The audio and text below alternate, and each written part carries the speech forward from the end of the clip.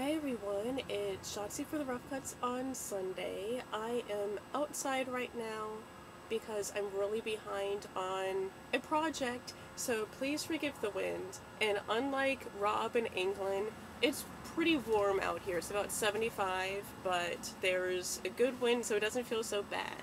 Anyway, today I'm going to be I'm going to be talking about a documentary that I saw at the Awesome Film Festival. Of course, everything I've been talking about lately has been at the AFF. And this is a documentary called Rainbow's End. And it was really, really sweet. I really enjoyed this a lot. It was done by Eric Heuber and Andy Cope, who were students, rather, they graduated from Stephen F. Austin University, which is in Nacogdoches, Texas. And prior to watching this documentary, it never really occurred to me that people outside of Texas aren't familiar with Nacogdoches. Because if you've lived in Texas for a while or grew up here, then you know of Nacogdoches, whether or not you've been there. The Marx Brothers, if you're fans of the Marx Brothers, that's where they decided to do comedy instead of sing. So that's one of their little claims to fame. And I guess their biggest claim to fame came in February of 2003 when the Columbia Space Shuttle disaster occurred and the debris fell on Nacogdoches mostly. And that brings us to this documentary. It opens with a band, and they are called Cosmic Willie and the Cosmic Debris. No, Country Willie and the Cosmic Debris. And which consists of Willie Edwards and Eric Heuber, who did the film. And later on, I think it's Ryan Jones. Maybe Eric Jones. Eric Jones. Eric Jones. Is that right? No, it might be Ryan Jones. I'll put it up here. Anyway, what happened was when the debris fell, a lot of people started collecting the debris. And so they made a drum set out of the debris from the Columbia Space Shuttle, which is highly illegal. I wouldn't recommend it if a shuttle ever explodes over your house. But they, had this sound, they're really excited about it, and they want to record with other artists. Most people turn them down if they even sent a reply at all. However, one man who did agree to record with them was the legendary Stardust Cowboy. Ironically enough, legendary Stardust Cowboy is the only musician who was banned from being played in outer space. NASA banned him because they just said it was torture. It's too horrible for anyone to have to endure legendary cowboy. Legendary Stardust Cowboy. And incidentally, it's also how David Bowie came up with the Stardust and Ziggy Stardust. There is a little interview in this film from some old film footage of David Bowie when he's talking about that story. But they want to go to San Jose in order to record with legendary Stardust Cowboy.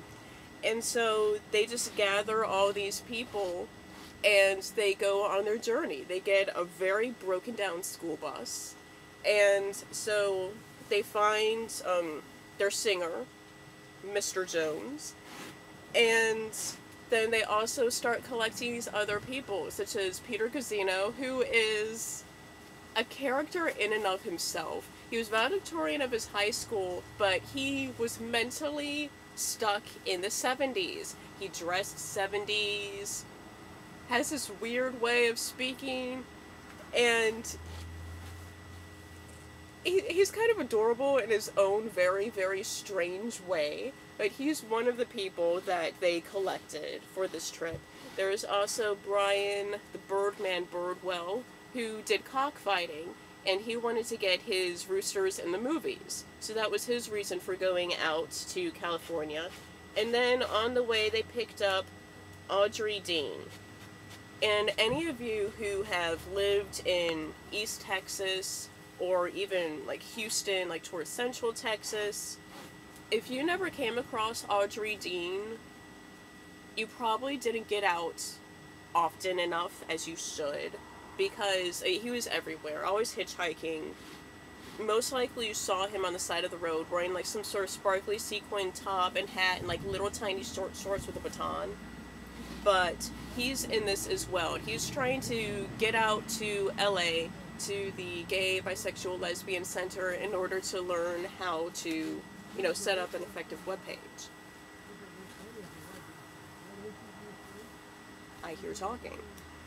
Anyway, so this is just their journey. It's like over 3 weeks, and when they came back, Eric had all this film footage, and he was just like, I've got 110 hours here, I don't know what to do with it.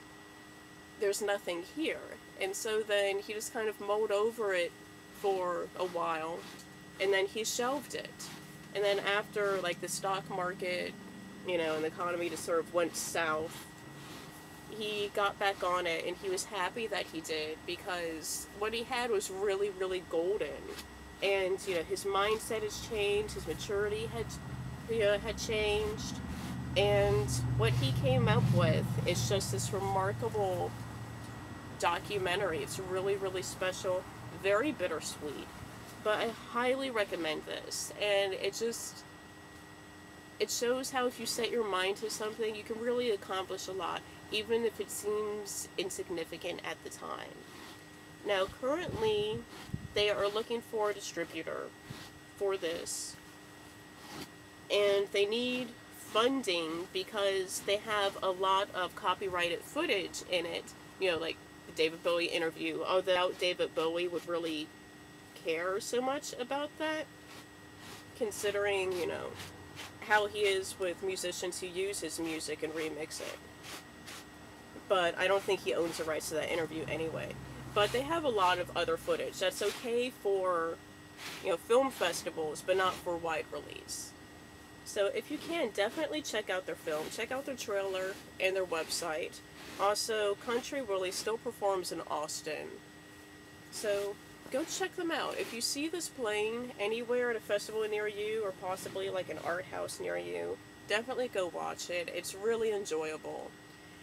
And, like I said before, next week is Butt-Numb-a-thon, so my review will be later in the day. It'll be afternoon, since the festival ends at noon. So, until then, I will see you all. If you're wondering what I'm doing here, I'm making a chenille pillow, so it looks like this. Very, very shaggy, I'm using a slicker brush. So that's why I'm doing like this stroking motion. But I will see you all next week. Until then, have fun and be well. Bye-bye.